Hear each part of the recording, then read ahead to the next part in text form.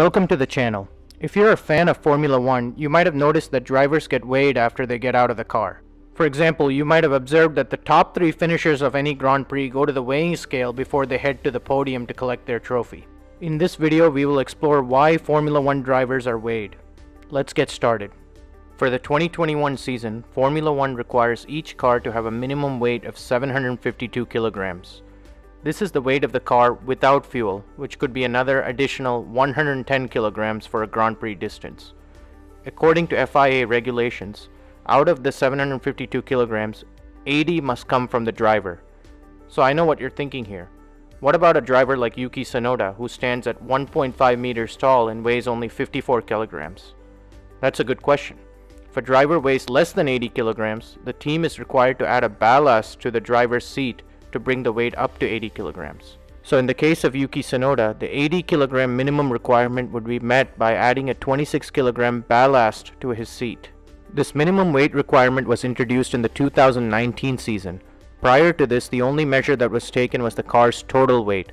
This put heavier drivers at a disadvantage since lighter drivers could place a ballast strategically on the car to optimize balance and setup while complying with the minimum total car weight requirement.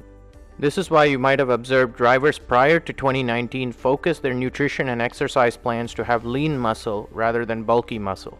This rule change has given drivers more freedom as to how they can keep their body while still being competitive in the races. So why do drivers get weighed after a session? The FIA rule states that at no time during the event must the driver weight plus ballast weight be less than 80 kilograms. Before starting a Grand Prix, a Formula 1 driver usually drinks a large amount of fluid to put his body in the best position to handle the demands of driving an F1 car at Grand Prix distance. At the end of the race, it is not uncommon for a driver to lose up to 4 kilograms of weight.